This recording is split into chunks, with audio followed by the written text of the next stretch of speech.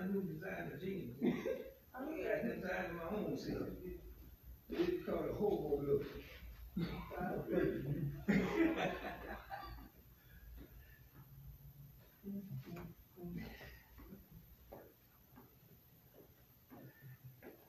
What's your answer about preacher's pants? It's still world. Good lady, right? Who wants to hold his pants?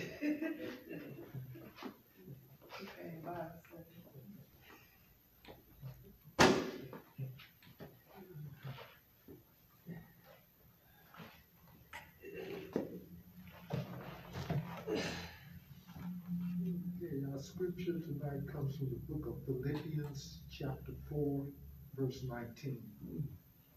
And my God will meet all your needs according to his glorious riches in Christ Jesus. Mm-hmm.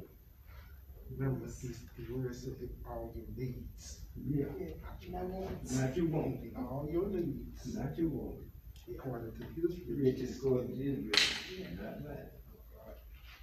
Father, we thank you for being God. We thank you for another day of life. Lord, we are not here because of anything we have done, but it's because of you. You allowed your mercy and grace to shower us all day long. And we thank you for it, Lord, because we realize you didn't have to. You kept us safe. You have blessed us with all of our needs. You blessed us with food for the nourishment of our bodies, water for our thirst, clothes on our backs, roofs over our heads, transportation, reasonable portion of health and strength. You bless us with our mental abilities, Lord God. And we realize all these things come from you. We don't take it for granted, Lord God, because we know it didn't have to be, Lord God. So we thank you for your love, mercy, and grace. And now we ask that you would bless this Bible study tonight, Lord God, and bless your word, bless Pastor Haynes, and pray that all of us will learn something new from your word tonight, Lord God.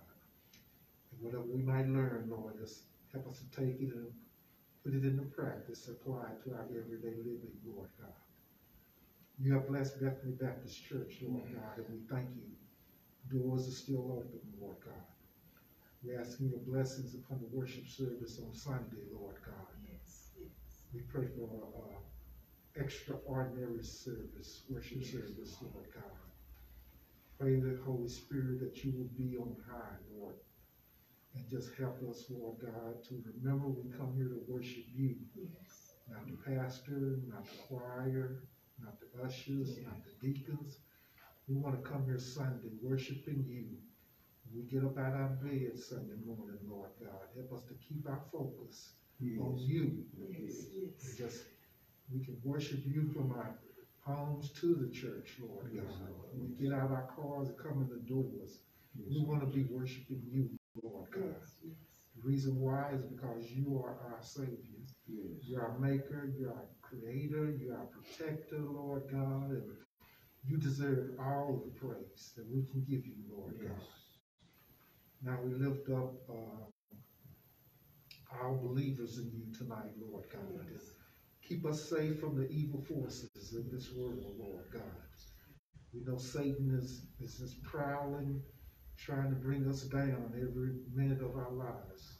But we want to stay close to you, Lord God, and just ask for your protection and your strength, Lord God. Bless your people who are sick tonight, Lord, and all over this world, Lord. Bless doctors, nurses, medicines, caretakers, hospitals, rehabs, wherever someone is physically sick. And then, Lord, we don't want to leave out the mentally sick tonight, Lord. Touch their minds, Lord God. And then, Lord, lift up the people that are bereaved of loved ones tonight, Lord. Comfort them in this dark period in their lives, Lord God.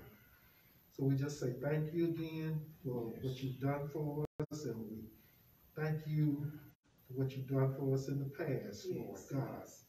And now we're thanking you in advance for what you're going to do for us, Lord God. You are wonderful. You are awesome, Lord God. So we just say thank you again in Jesus' name. Amen. Yes. I'm trying to go once again. We just want to say thank you. Thank you for the opportunity come and humble as we know how to be in the presence of your holiness, dear Lord. Yes, Lord. I thank you for our children, dear Lord, for watching over them day and night, and they daily activities that they do, and those who take care and watch over day and night, dear Lord, from their house to the schoolhouse, dear Lord. Yes. As you, dear Lord, just bless this Bible study lesson, dear Lord, to thank you. Let our mind and our hearts and our ears be receptive to your word, dear Yes, Lord. Lord.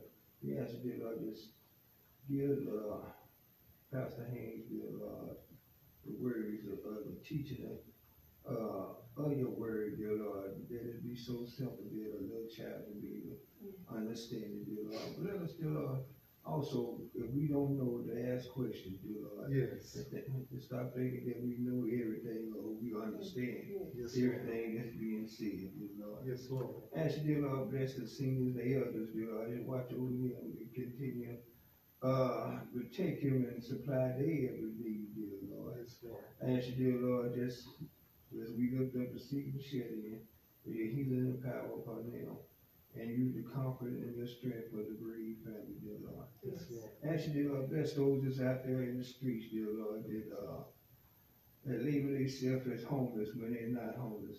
And all they got to do is come to these sins like the prodigal son and go back home to open arms with their family, dear Yes, Lord. Lord. Instead of just trying to be out there to play games, dear Lord. And I ask you, dear Lord, just watch over them and just take care of them, dear Lord. I ask you, there's so much stuff that's going on in this world, dear Lord. I'm tired of every time I turn on the TV and listen to the news, there's nothing but bad news. When are they gonna talk about some good news, dear Lord? Instead of just we have to listen to what's evil and wickedness going on, dear Lord. And we know, dear Lord, it's getting close to the last days, dear Lord. And like he preached that judgment day is coming, dear Lord. But dear Lord, we're gonna be ready when that time comes, dear Lord. Actually, dear Lord, as Christians, dear Lord, we need to continue, dear Lord, to walk in your guidance and into your will, dear Lord. Going out to reach others, dear Lord, that's out there, that's lost, that don't know your son, as a personal Savior, but come to know him as a personal Savior. And then in those that strayed away to come back home into the house of faith. As you, dear Lord, every morning, dear Lord, we should get up with you on our mind, dear Lord.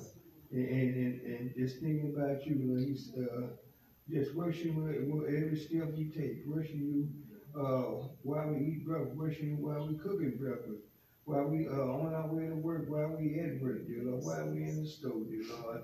Our mind should be focused on you and you only, and not what's going on in this world, dear Lord.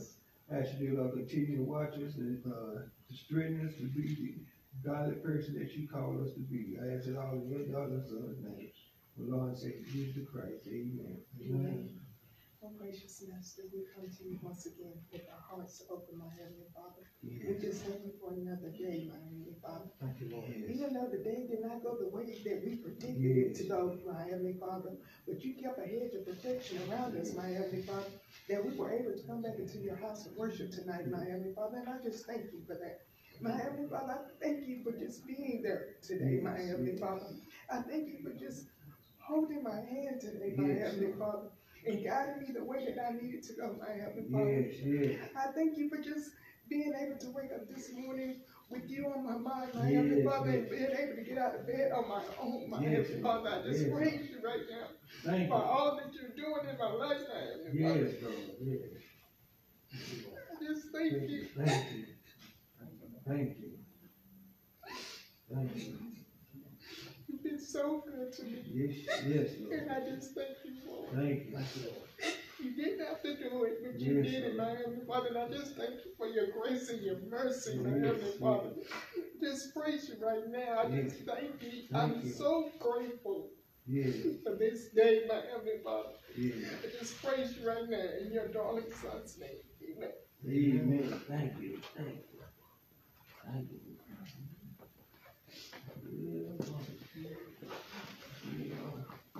Thank you. Thank you for the way I live my life. Even if the other thing. Thank God be able to pick out the trash.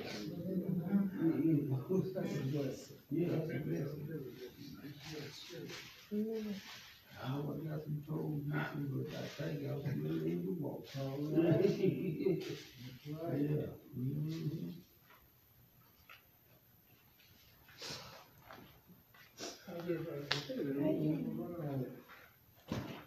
Which one of y'all made Kim cry? God, tears of joy. Oh, Yeah, God, what you, how good God has been to you. Good to it. it's sure been good to me. You've been good to it, yeah. Yep, it's showing. No, that ain't new. I tore up my car this morning. What? Oh my goodness, you okay? It's gone. You okay? A little She sore. didn't dare cup, she just tossed the front. A little sore. And you the soul? Yeah. You want to know to the hammer? I can't sue nobody. I can give you that. I ran into a wall. I can give you that. Didn't nobody hit me. I ran into a wall. Hey, I done did that before too. To the wall, Back said, when wall I shouldn't have did been there. That's right. Wall shouldn't have been Like there. rain. Wall wouldn't move. Yeah, I did it in the ice. I did it. Oh, you crazy. Oh my goodness, the new one, huh? You're talking about the hammer. Well, baby, you all right. You can get another car. Let's look at Joshua chapter 7. Joshua 7.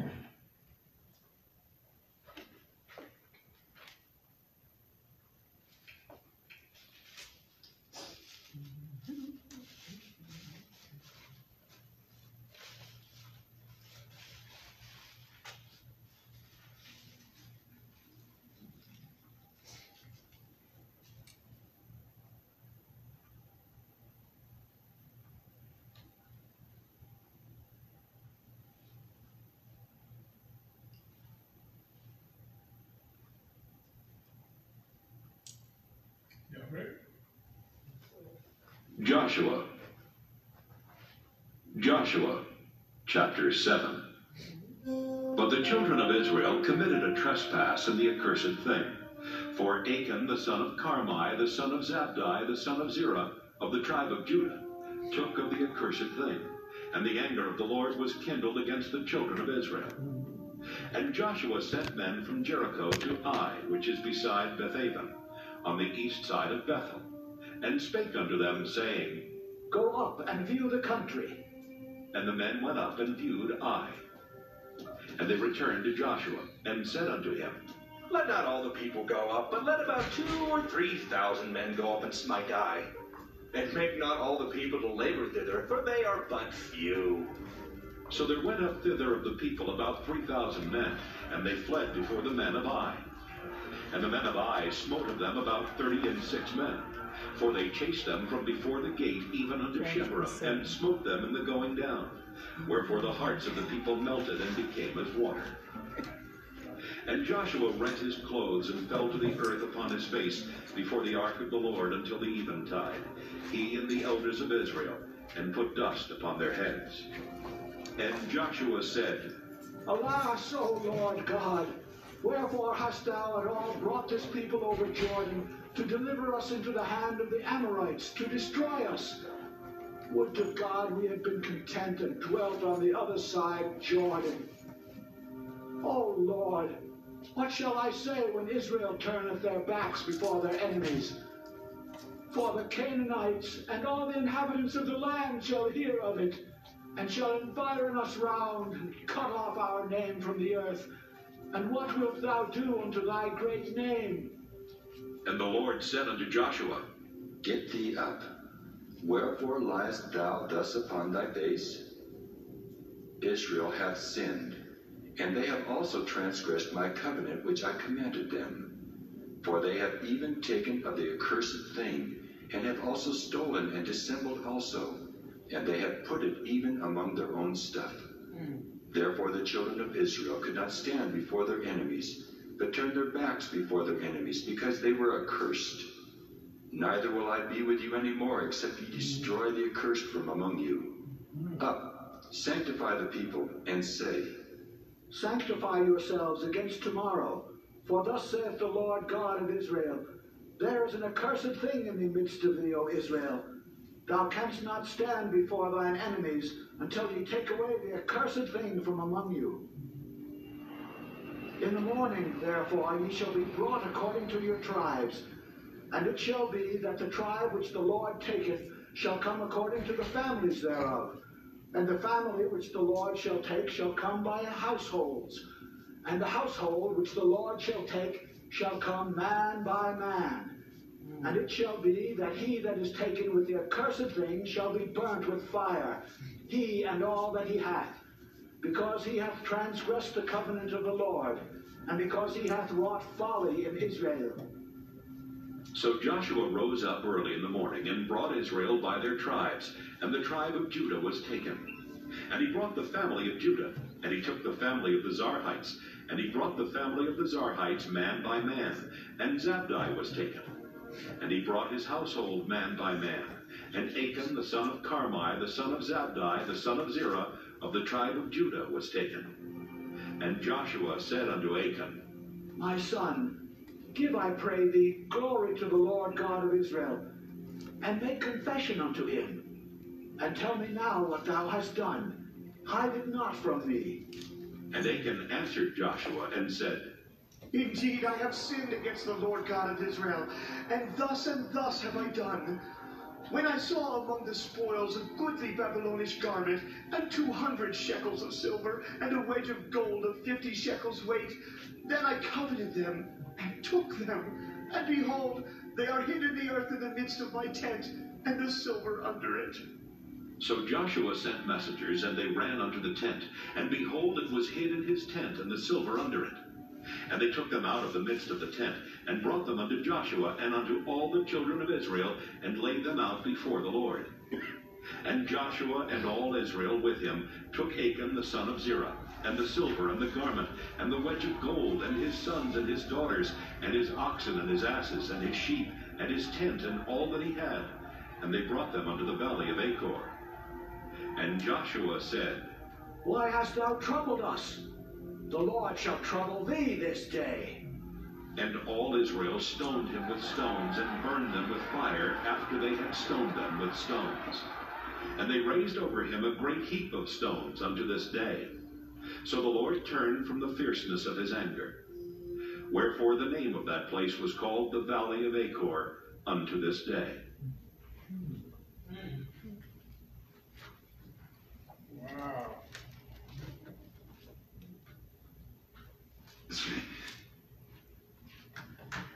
Questions, comments?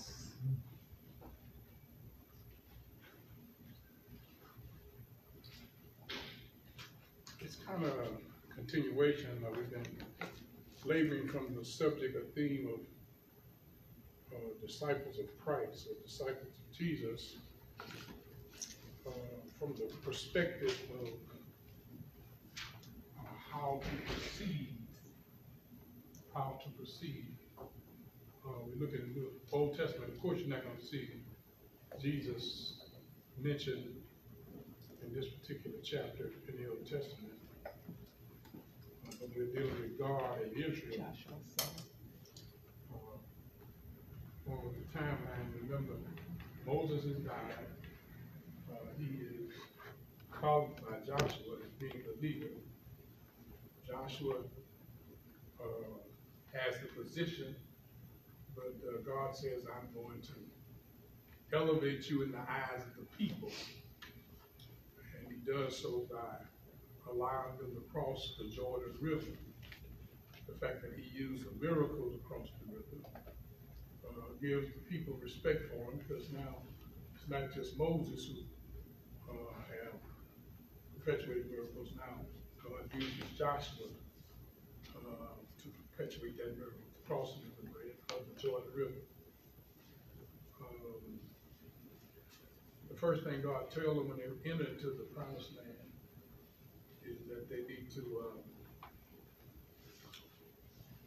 circumcise the men. You would think they would all be circumcised, except that they had been in the wilderness for 40 years. Everybody older than 20 when they started is now dead, with the exception of Caleb and Joshua. And they hadn't performed any circumcision in those whole 40 years. So now he has to circumcise all of the men. Next thing God says is sanctify yourselves, because they're about to participate in the miracle of the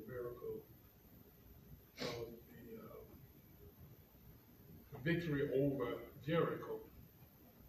You remember that God is very particular on how he wants that done, because he wants everybody to understand it's him who has made the victory possible. So they're told to march around the wall one time a day for 6 days with their covenant leading them. And then on the 7th day, they'll march around 7 times. And after they have finished the 7th revolution, they are to shout. First time they're allowed to say it, because all before they've been marching in silence. I say, any black folk marching quiet, that was a miracle within itself. That's another sign. Another thing, if you want to see some walls fall, start shouting. So that they are given this victory, powerful victory. But now God has some stipulations. He told them, when you enter the land, you are to kill the people. Kill all the spoil, like goats, camels, bulls, sheep. But all the silver and the gold belong to me. You ought to put that in my house. Yeah. All right. Everything going fine. When they get the victory, God is, it's some kind of victory. I mean, they come through and say, well, man, you know, we get this pretty easy. We got this AI up front. Let's go down to AI and send out some spies. Joshua sent some spies to him. And remember last time they sent spies. They had 3 times they sent spies. Kadesh Barnea, they sent spies. That's when they came back. 10 came back with a crazy report. Joshua and Caleb came back with it. Then he sent spies when they got to Jericho.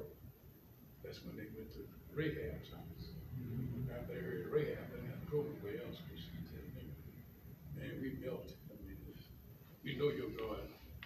Y'all gonna win, because we heard about him, what he did in Egypt, what he did on the Red Sea. The elder John said, man, y'all got the victory, just save me and my family. Okay. They go to come back and say, man, that ain't that big, that many folk. Arm is small, we handle this, you know. Don't need about 3,000 folk, man. We go down there, we can put that up pretty easy. They go down there and people, they kick their butt, man. They come back running. In fact, I think it said it was 28 or 26. Men got killed. Man, people are devastated. Joshua is wiped out. Wiped out. He talking crazy, man. He's saying, hey, we should have just stayed on the other side of the flood. You come over here to let these Amorites kill us? What the people gonna say? How God let the people Israel come this far just to be wiped out? devastated. People, in fact, the Bible said they said the same thing Rahab said. They had melted in terms of their desire, their eagerness.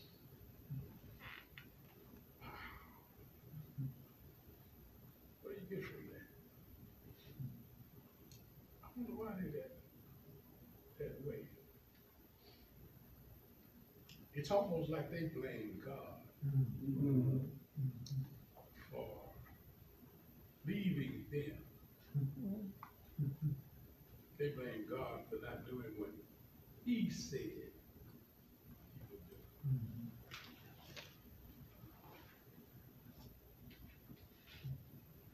Well, Joshua, distraught, laying on the ground, he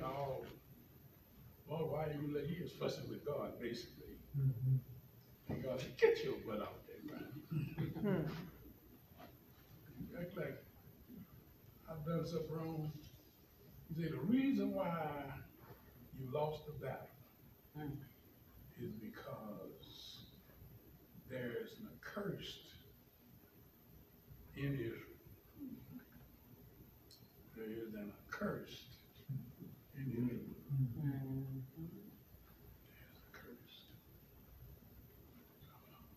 So now we're not dealing with God doing something wrong. We're dealing with Israel. Now notice, I want you to see this now. Even though there's one man who had the curse, and we talked about it before, God says Israel has done the accursed thing. One man. God told him not to take anything. But he says Israel. Is that fair? First point I want you to see is that with God, God not only deals with us according to our individual accountability, God also deals with us according to our communal accountability. That we're not only accountable to God for what we do, but we are accountable to God for what us is doing. That when I leave my house, I don't just represent Haynes, I represent Bethany. A lot of times I wear a suit. A lot of times I wear a suit. When I go in public, try to look decent, because I'm the pastor of Bethany. So when I represent Bethany, it's a bad reflection on the whole church. And follow me. Where I'm coming from. You all right over there, girl? You want some water? You got a fountain over there. Drink some of that water. It's free, but it's good.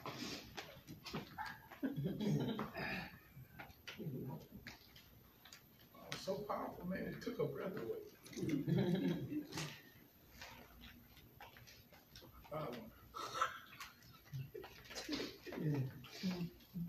Y'all see where I'm coming from?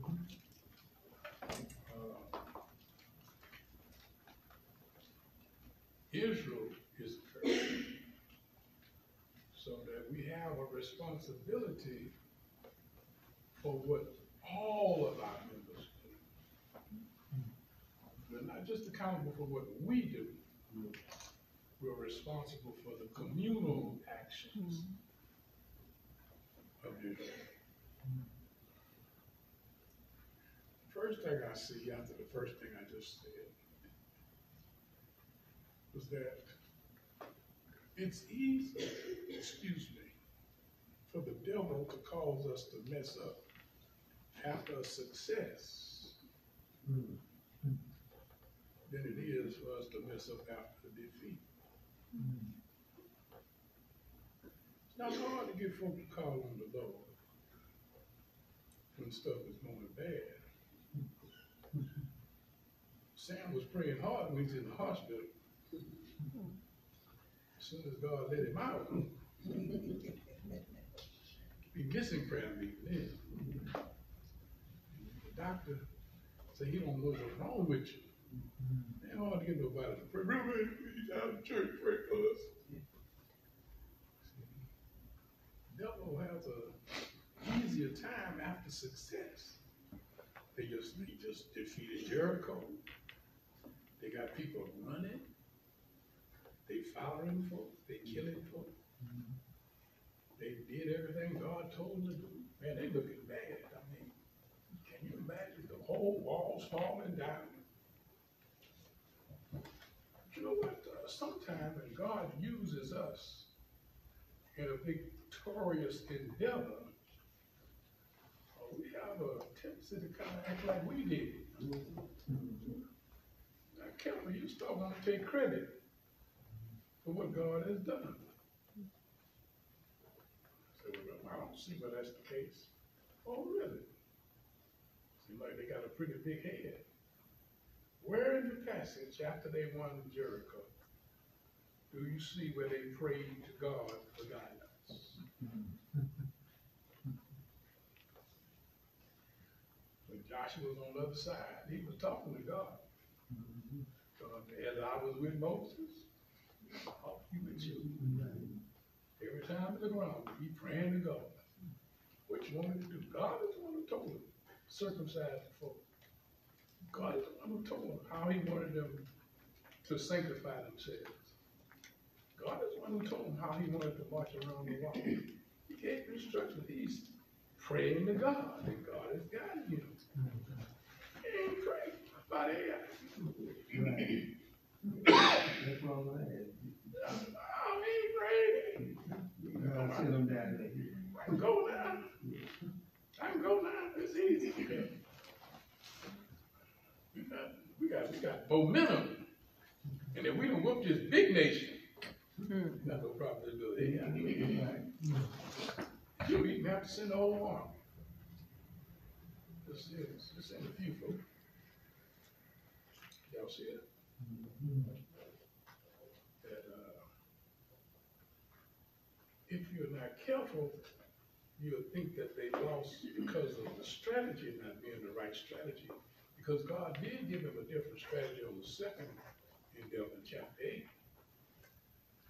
But it's not really the strategy, it's their posture. They basically ignored God. That's kind of the problem. You get to the point where we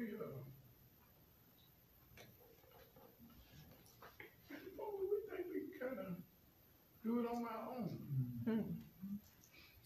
Or we kind of take it for granted. We can proceed. Well, I've been walking with God enough, and since God gave me the victory, I know what to do now. I know what to do now. Every time you pray and ask God what steps he wants you to take next.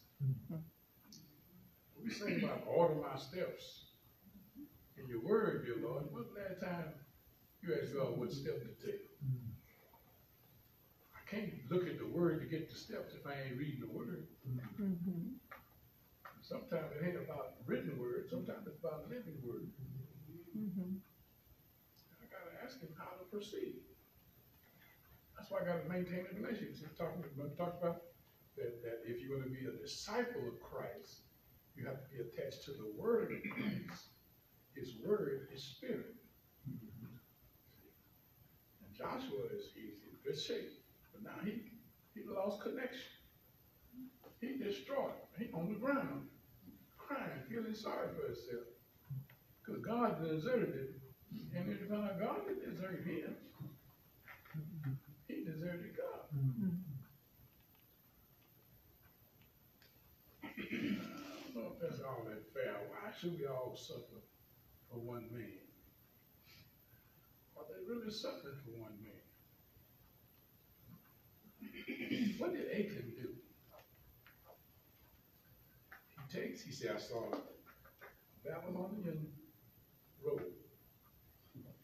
A pretty fancy suit. Custom-made suit.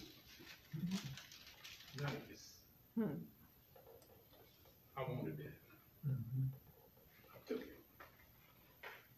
saw some silver coins.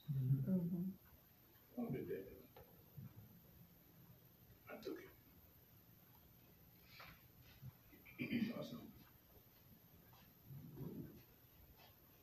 they call them bricks of gold. I saw it. I took it. Basically, he lust after what he saw. And he took it. His eyes was taken up in materialism. One guy listened to a sermon, he was talking about it's like y'all don't pay y'all tithes. But see, long as we talking about Achan, we would stone that sucker. You start thinking about what you don't do. Have mercy, Lord, have mercy. But it's not like tithes. We're not dealing with tithes here. Because with tithes, God gives us the whole and say, you owe me 10%. In this instance, God say, all of this is mine. He didn't steal 10%. He stole God's stuff. This ain't your stuff. This belongs to God. I have some nerves. I'm going to take that which belongs to God. Question. How do you steal from God? That's that question that Malachi asked. Will a man rob God? I know y'all will. Y'all know that was something. This is worse than that. This joker gonna rob from God and act like he can get away with it. What does he do when he gets the stuff? Takes it back to the tent and bury it. Why would you bury a custom-made suit? Why would you bury silver and gold? I mean, I can see you bury some seed. Because when a seed is in the ground, it'll grow. Why would you bury a suit? Can't make silver grow. But that's kind of what folk do. They won't do stuff. They ain't doing nothing with it. I mean, y'all got clothes in your closet with tags on. I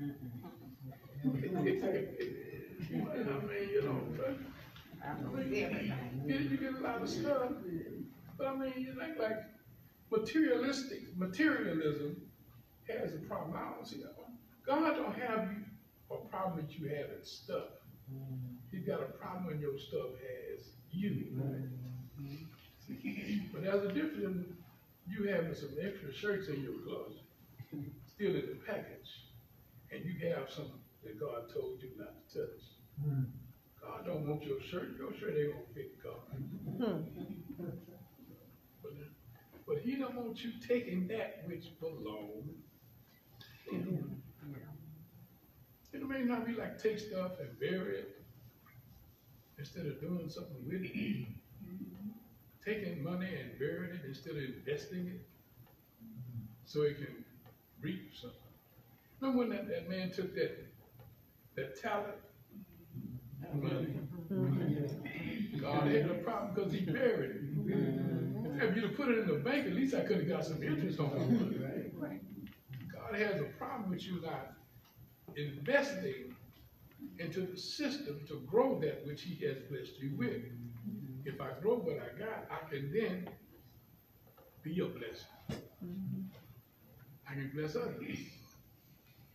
Again, he's not talking about his money. This ain't his money. He done stole God's money. And he gonna bury it to hide it. Question. How do you hide anything? For real. It's kind of insulting. You kind of insulting God.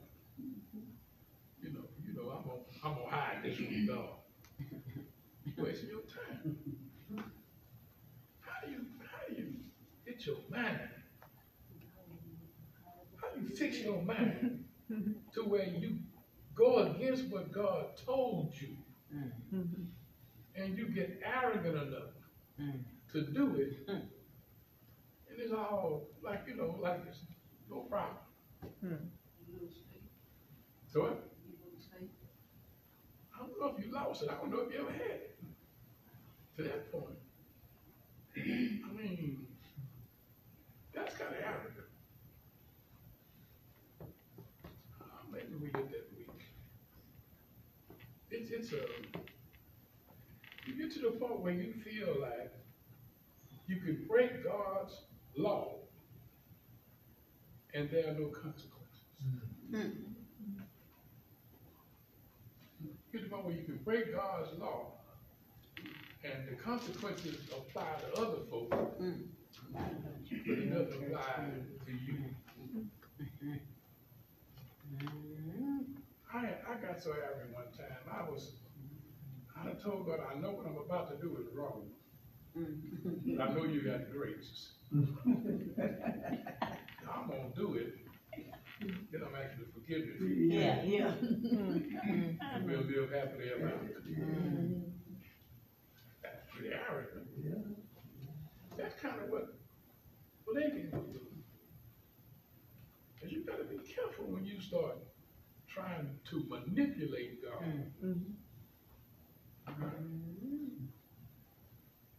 Man, that's pretty. How can you say you're spiritual and you're trying to proceed spiritually by God's guidance, and you're doing everything God told you not to do?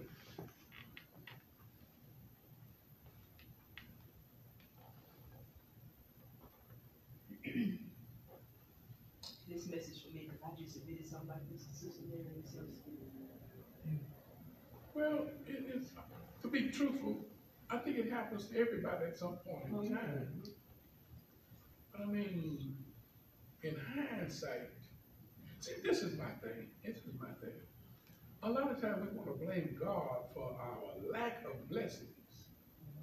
But if the truth be told, every blessing we did not receive can really be tied to our misactions.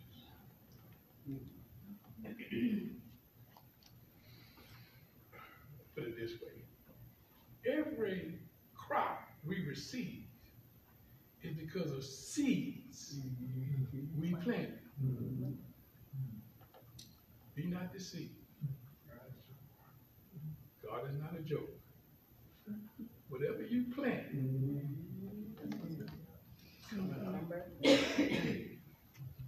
when you plant a seed of discord, it's coming up.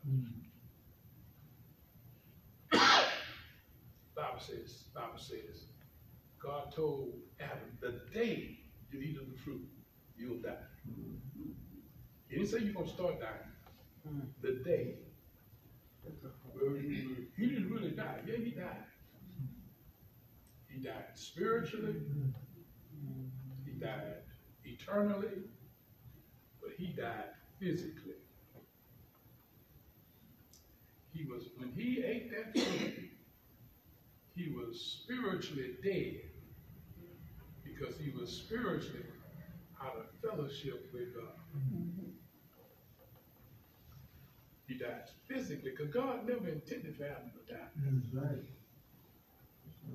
When God created Adam, he wanted to get created. He created him to be with him, to sit next to him. You talk about angels. God really made Adam to evolve into a state greater than angels. Y'all don't believe that. Read Hebrews. That's what's confusing about Hebrews. Y'all says God made him a little lower than the angels. That's kind of an interpretation difference. He said, when you really look at it, he said he made him a little lower than God. Don't follow my logic. Look at what he says. He said you can always tell the greater, because the greater is always ministered to by the lesser. He's talking about Christ being a man. But he's greater than the angel. It's right there in Hebrews. Because it's the angels who ministers to Jesus.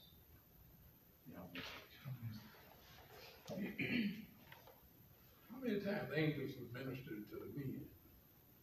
To man. Oh, they're strong, but they got power. But see, you can't look at the way I am now. Look at the way I'm going to evolve. That's another, I can't convince y'all like that's another sermon. How does God reveal, I use that word, who the guilty party is? How is Joshua going to find out who the accursed is? God said, I tell you what, I want you to get all of the heads of the tribes who walk before me. And I'm going to tell you what tribe he is. Got 12 cats. What tribe he come up with? Judah. The chosen tribe. See, sometimes you can be chosen and still be messed up. Sometimes you get messed up because you're in the chosen tribe. You think you're above the law. Then he says, okay, I'm going to tell you what family he's in Judah. So you get all the great-great-great-grandpas to go before him. He picked that. Then he get the great-grandpas. He picked that. So finally, he gets Achan's daddy. And after he picks Achan's daddy, then he picked Achan. He's the one. Now, he could have left it there. But if Joshua would have had him stoned then, it could always be said he picked the wrong man and killed him. So what does Joshua do? Joshua said, hey, bro, come on, give God the glory. God the glory we're talking about. Give God some credit. And did not only God find you, but tell us, reveal to us that God found the right you. So you the one. In other words, confess. Did he confess? Yeah.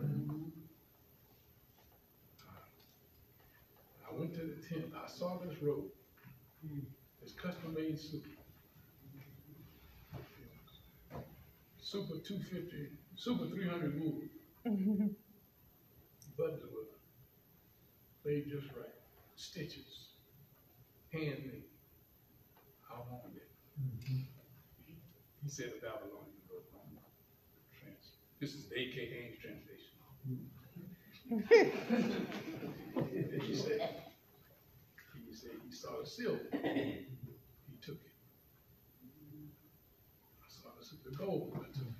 And I brought it to my tent. And I buried it.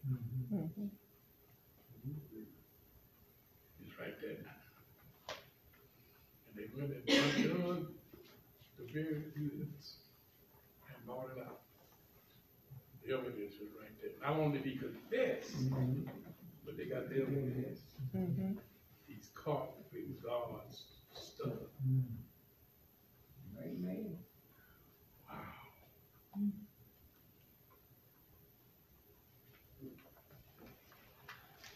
We're going to give him some credit for confessing. The Bible says that God didn't just take him by himself. He took him, his wife, his children,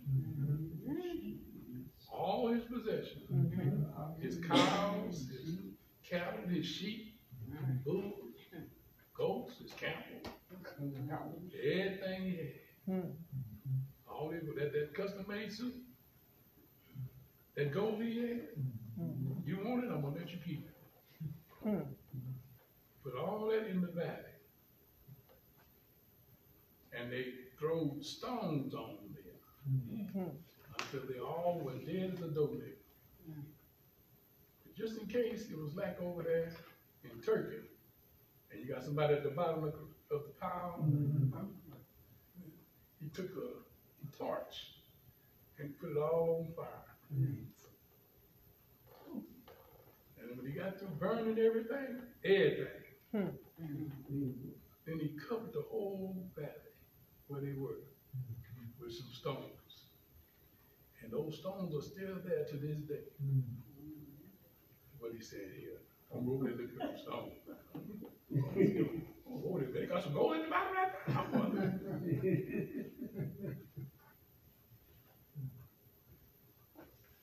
Wow. I wonder why God was like that.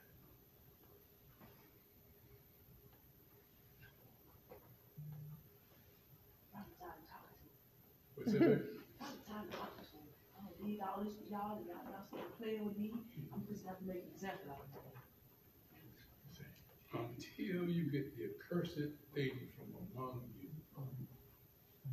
See, God is concerned about contamination. The Ebola virus, you can't just play with it, point it out. You got to separate it. You got to separate it from you. Isolate it. You can't let contamination hang around and think you're going to be all right.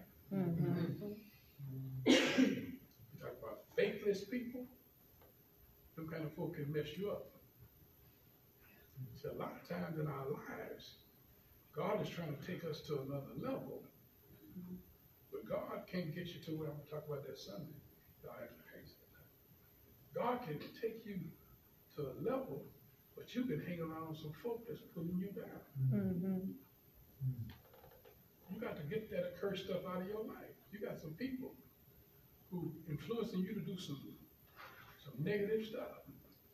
You got people who are perpetuating greed in your life. Materialism. We live in a materialistic society. We live in a bad time. I was looking at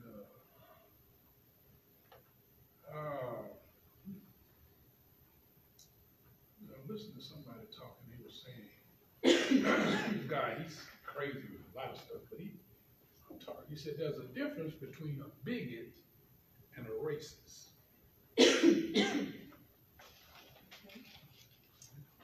A bigot is like those people that storm the Capitol.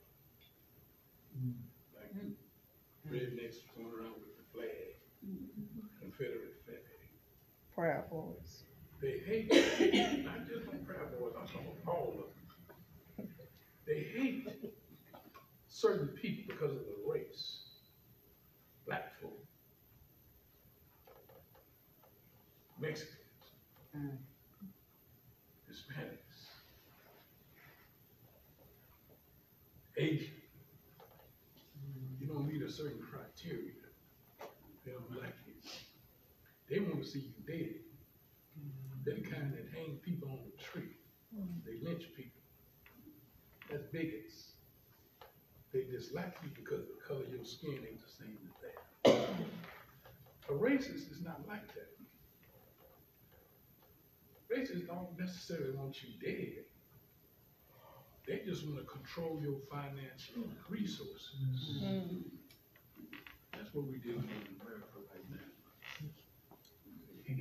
You got some Republicans, they don't mind you having an office position. They don't mind Obama being the president as long as they can control the money. They talk about the money they gave Ukraine. You know what they never talk about? They never talk about all the billions that the Republicans gave to the rich people during Trump's administration that they claimed was going to trickle down to us. And I ain't got none trickle yet. Isn't it amazing? They're down taking more. How they saying this program that Biden stayed to help poor people. Who owns fixed income. They're going to let it expire because it costs too much money. Anybody say they had too much money to send all them rich people that money that was trickle down. It ain't trickled down yet to poor people. But look at the verse going. Now poor people gonna have to pay, gonna receive $200 less a month aid from the government. But the cost of food, come on here somebody. It ain't just double. It doubled since last year. Just keep going up. Yeah. So what people supposed to do? Price of food keep going up. And not only are you not going to help them, you're going to take away what they get. What are they supposed to do? Price of food keep going up. And you're going to help them because that's inflation. And the way you help them is to raise the interest rate. So now borrowing money going to cost them more. Their little credit card going to cost them more. Seems like to me you ain't helping them. Seems like to me you putting some rocks over their head. They don't mind you having a position, a title, prestige. They just want to control your financial resources. So now you got credit card. You brag about your credit card. I got me a gold card. I got me a black card. I got all of them. You got a headache. Yeah. You got debt. Yes. That's what you got. You got debt. And most of poor people are drowning in their debt. Yeah. And what do? We want to live like the rich folks. We want to be able to drive the cars the rich folks drive. Live in a house that rich folks live. Go to the place. We want to go to the beach that they go to. Fly somewhere. Live a good life. God don't have no problem with living a good life. But there's certain priorities you need to. How's your 401k? When you die, do they have to take up a collection? Do you know how embarrassing it is when a child of God dies and they got let's go on Facebook and do what they call that? GoFundMe. GoFundMe. That means your behind is so trifling, you didn't even get no insurance to bury yourself. They can get more than enough. Yeah. So now you're going to Still more clean. yeah. Man, it's most times it's a scam. It's a scam, yeah. Because some family got a GoFundMe page, and the family ain't seen a dime of the money. That's right. Yeah.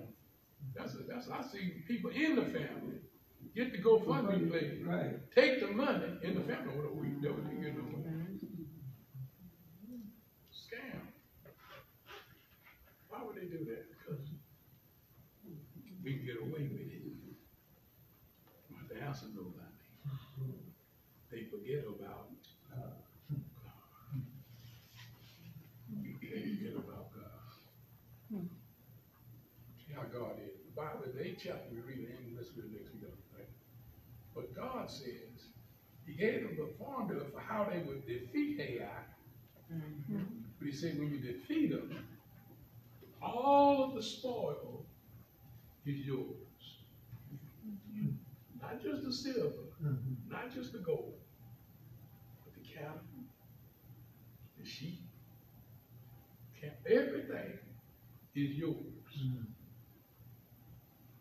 Wow. Can't wait. We're so busy trying to do it our way. We can't wait on God's way. And God said, if you could just wait on me, I can do exceedingly abundantly above. God don't have no problem with blessing you. He got a problem with you allow your blessings to control you. He got a problem with you make a God out of your blessings instead of giving glory to God. been give God the glory. So you come, I'm a disciple of Christ. Order my steps. Well, if you really want him to order your steps, you got to talk to him. Listen to him. Sometimes he's saying, be still. Yeah, yeah.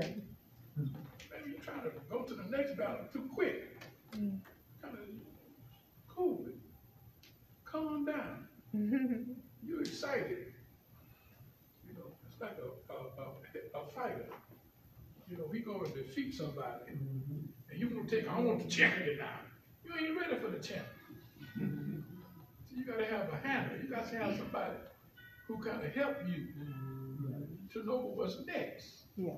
Now, get ready for the champion, but I tell you what, you beat this sucker there ahead. And you climb your way to the top. I can't get the champ, but I can get number 5. I can't get the champ, but I can beat number 4.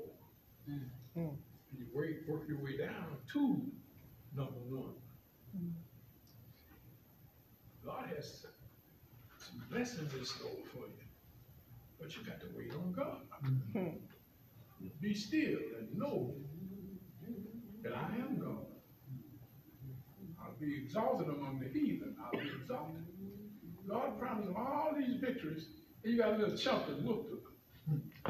Because they want to do it their way instead of doing it God's way. Yeah.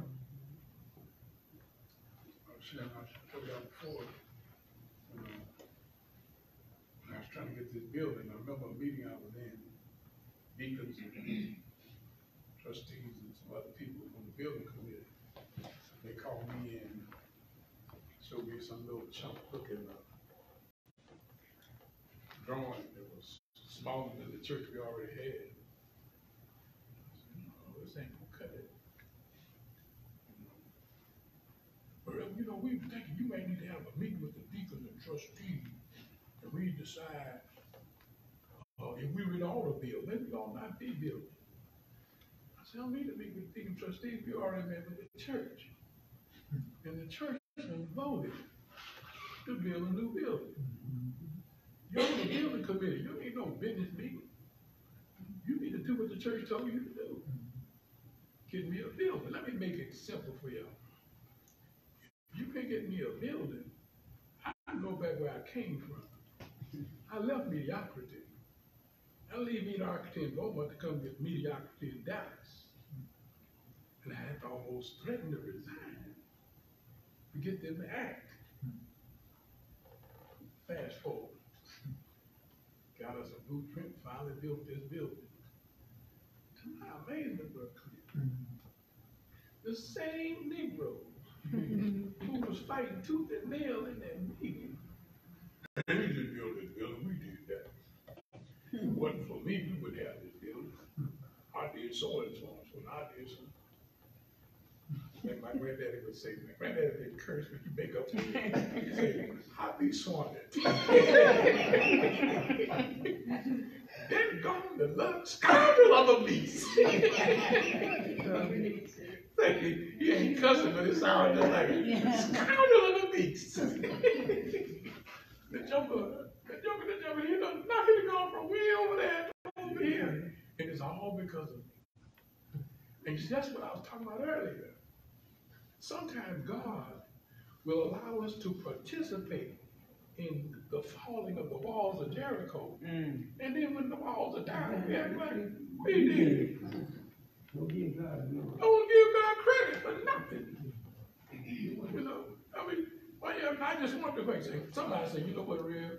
I thought you had lost your mind when you said we could build this building. We said, you know what? You showed us, God showed us he could do it. So we're going to just give glory to God. Let me see that. I just see that. I got some credit from my members, though. People all around the city start calling me up.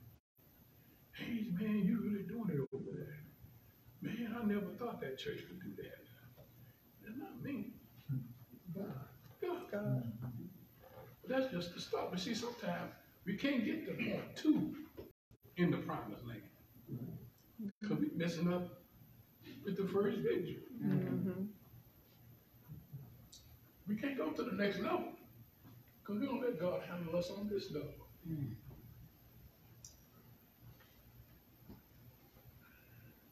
How do we proceed? Talking with God, allowing God to lead us. Questions, comments? Talk to us this morning, 35 minutes. Y'all made me talk long. There's too many questions.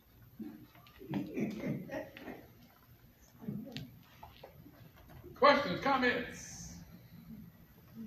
Anything I didn't talk about you want to talk about? Yeah. All right. All this happened over in the Middle East, right? Do they allow you to visit and see these sites and stuff? The problem is a lot of these sites are not the sites now. You know, they start talking about the Roman cathedrals and when they had all those, what they call it, when they was fighting the lions in the Colosseum. Yeah. A lot of you talking about excavating a site. They had to dig down to find those sites. They still there, but a lot of them got covered up with land and dirt and stuff. So it's still there. When you get a chance, I want all y'all to take the time and go on YouTube and put in Kush and get the background on Kush. Kush is was located in the modern day Sudan. It's a place. Kush is a person too. See, Kush is the name the Bible gave that boy Noah's grandson. Okay? And of course they say Noah cursed him. So I was talking to her son the other day, because see, I said, you're not teaching my children that mess talking about they were cursed. Because they were trying to say black people are cursed. Because the boy saw Noah naked. Well, Cush ain't even the one who saw him naked. Right. His daddy is the one who saw him. Right. But his daddy saw him naked because he was going in to see his daddy. His daddy stone drunk, laying there naked. Well, that wasn't the boy doing nothing wrong. That's his daddy. I mean, you going to speak to your daddy or say something to your dad, you open the door and see him naked. You can't blame you. See? But then he goes and tells the other boys, and then the two brothers walk in backwards with the sheet to cover him. Well, yeah, they did the right thing. If they had seen him first and told me, I'd have done the same thing. But they didn't see him first. I saw him first. But you can't be cussing me for that. Because Noah cussed somebody don't mean they cussed. I say cuss. I don't curse. You say you curse. I still remember Reverend Vitale. He said, you been cussed with a cuss.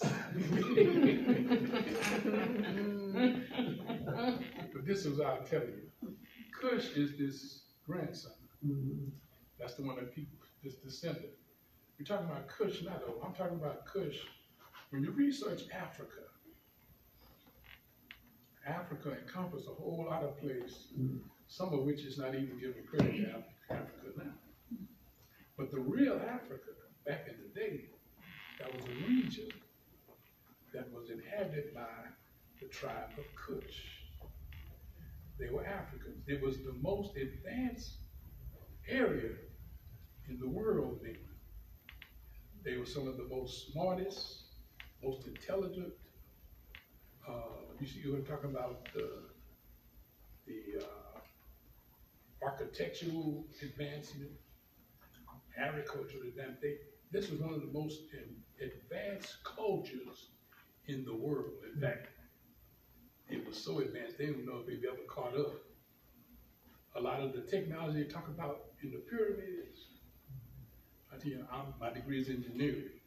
The one thing they teach you is even with all the knowledge you have now, they don't know if they'd be able to reproduce those pyramids. Even with the cranes and all that. They don't really know how it was done. It's kind of mysterious. But they had that kind of technology. I said all that to say this, that when you research it, you're going to find that these people were pretty sharp, and a lot of credit. Because see, one thing is we've been lied to in terms of our culture. They act like a lot of stuff came from the Europeans, and a lot of stuff came from the North.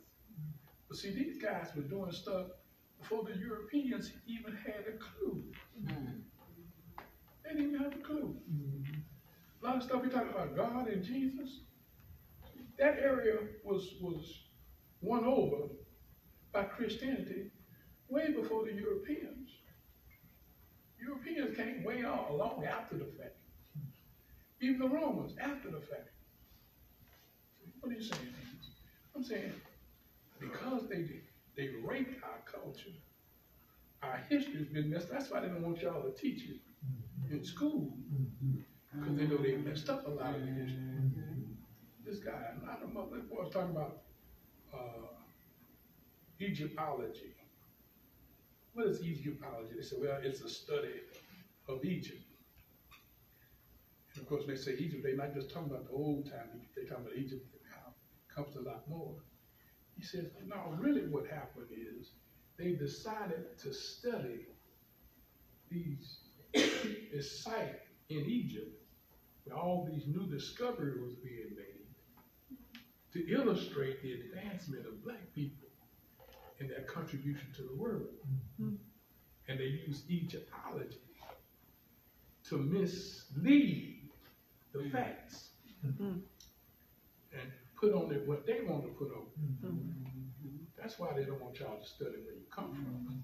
I was looking at, I'm going to tell you, y'all write that down. Look up a lady called Mary, I think it's Mary Ellen Pleasant.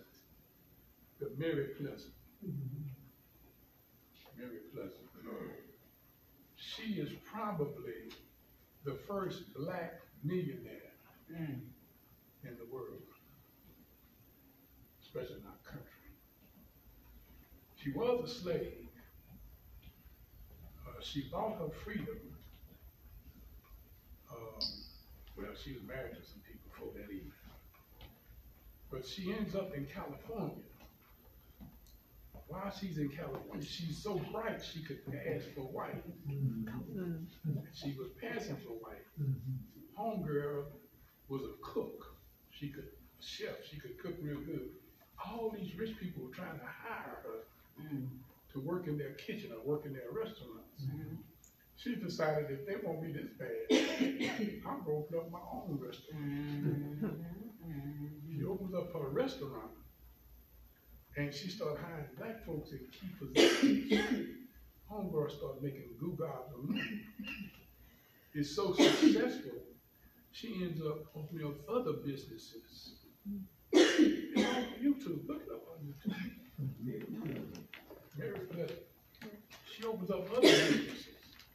Homegirl ends up with about $30 million back in the 1860s.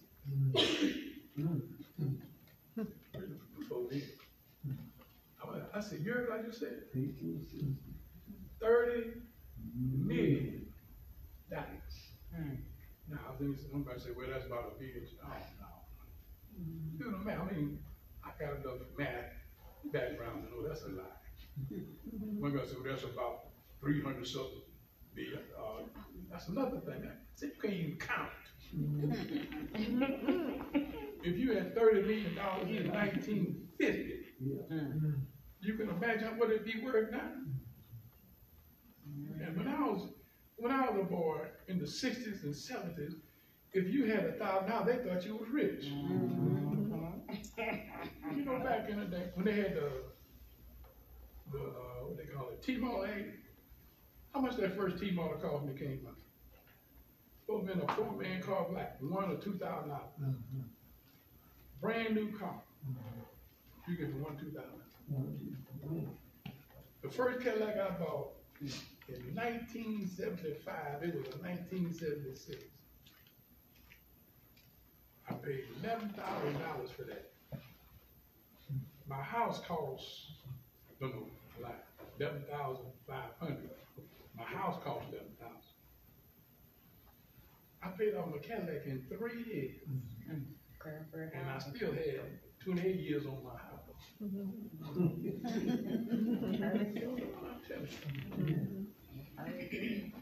That was in 1976. In 1975, one year before, or maybe let's say 1974, you could get a brand new Fleetwood Cadillac for $4,500. Year and a half before I bought it, I had a coupe de ville. You know the Fleetwood? Fleetwood, the top of the line. The big one.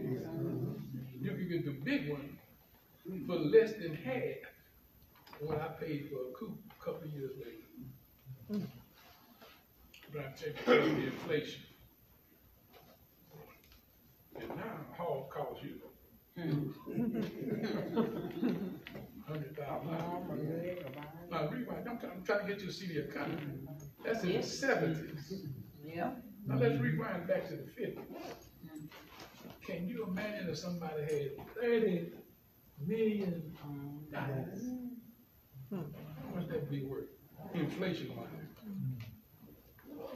Man.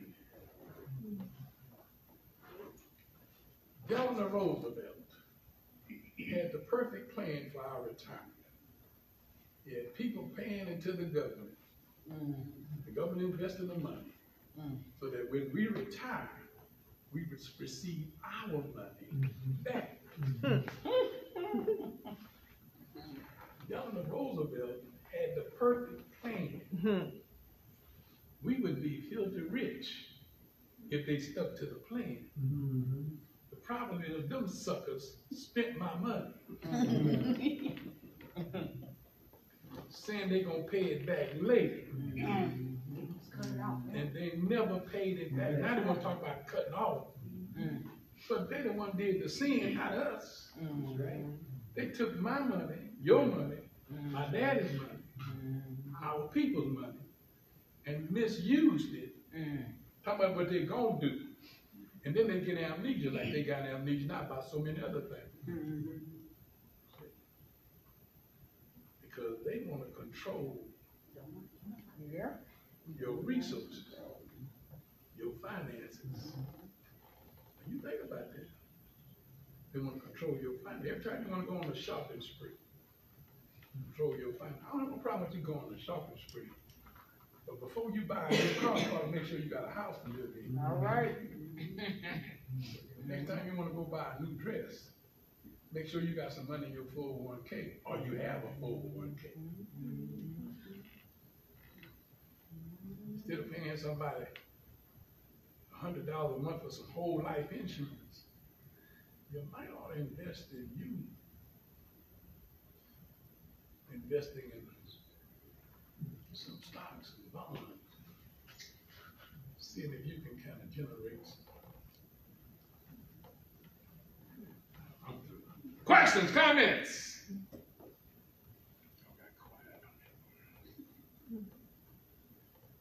Why don't we start a class here for that? Start. I got a class, new members class. You was in it. That's what I'm talking about. No, stocks. Stewardship. Right now, stocks. See, the thing about stocks and bonds, they got plenty of people online who will teach you how to invest money in stocks. But what you got to look at is, you can make a fortune on the internet. Most of my money came off investments in stocks and bonds. But you can lose your shirt overnight.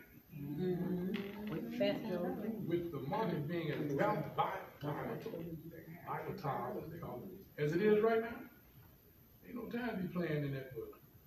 But it's skittish. See, like all these people lost money on these, they call that stuff the Bitcoin. They got 3 or 4 others now. Yeah, you're gonna talk about that. Yeah. Crypto. Yeah, all that. But see what they do, they get poor people to invest them. And I had a consultant on the internet trying to tell me how to invest. And what they do, they tell you a small, low-dollar stock that you can invest in to make money. You know, they have some stocks that you could buy for 20 cents a share. And you can buy it for 20 cents a share, and then you buy you 1,000 shares. It's 1,000 times 20. It's $200 or 20. Carry the 3. Yeah. Okay. Now, what do you do when it goes from 20 cents to $2? How much? You play with the options. What? Play with the options. Well, that's another sermon. We ain't talking about that. I'm getting ahead. Because that gets complicated. But see, this is the point. Point I'm trying to make you see. You can start with a little money. And it can go up a little. Because $2 a share ain't no money. But see, what these suckers were doing, I'm telling you about, is advisors. They pick a stock like the one I just mentioned. They get theirs for the 20 cents a share. Then they recommend you buy it so you can make some money. Well, when 1 million people listen to them and buy it, it's going to go up a little higher than $2. Yeah. And when it goes up, he's going to be the first one to sell. And by the time you sell, you got shot. Now, what you're talking about is you can buy options. You can buy stock, but you don't pay for the stock, but you buy the option to buy it later. But you're saying later it's going to be higher, or later it's going to be lower. And what they'll do, they'll reserve those stocks for you to purchase it later. If you guess right, you make big money. If you get it wrong, you won't. So you're saying, okay, if I get the option to buy stock in this $2 a share, and I'm saying it's going to go up.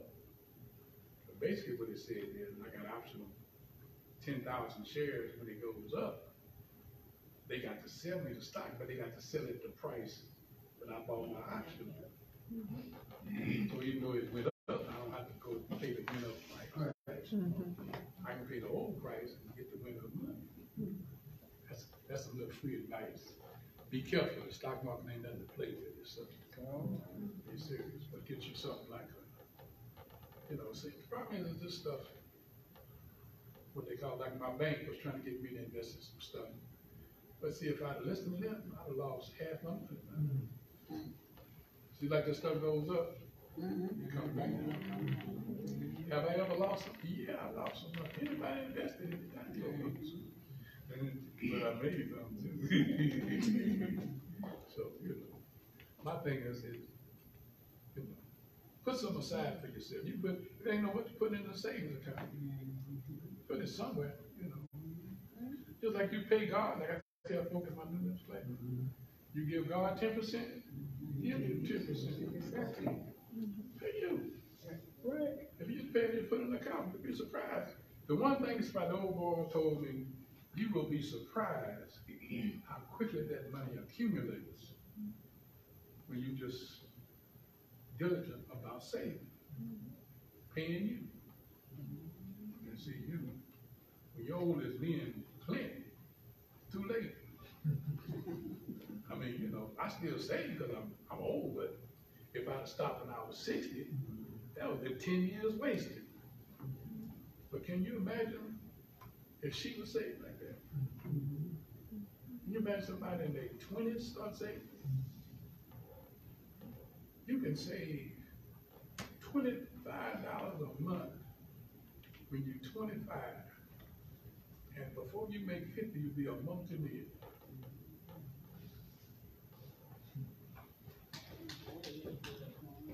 What's say? You was partying yours, that's what you did. Nope. You don't even have that $2 I gave you your birthday last week. Questions, comments? I'm sorry, I didn't mean to keep y'all this long.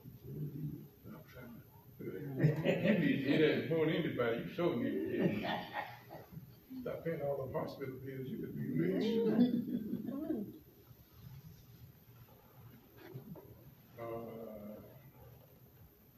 Sister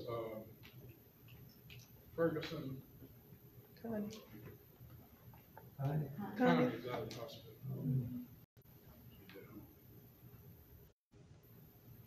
Anybody else on the sick report? Little Nate Daniel back in the hospital. Sister Jackson grandson? Let's pray for him. And Doris at the hospital. Who's this? Doris maybe. Sister Makers? Oh, Doris.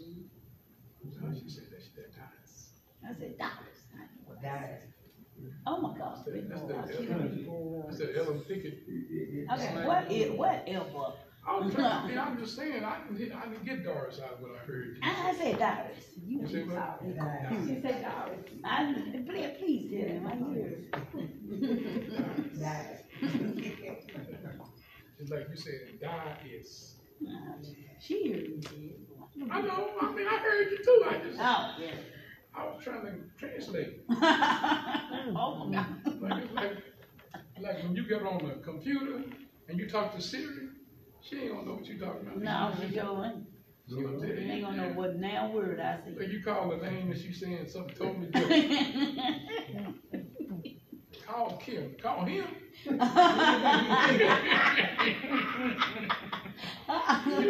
don't have a him.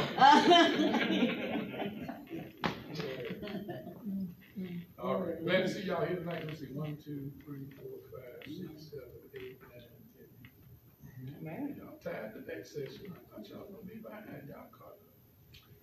All right. Let's stand up and have a benediction. Who's supposed to pray tonight?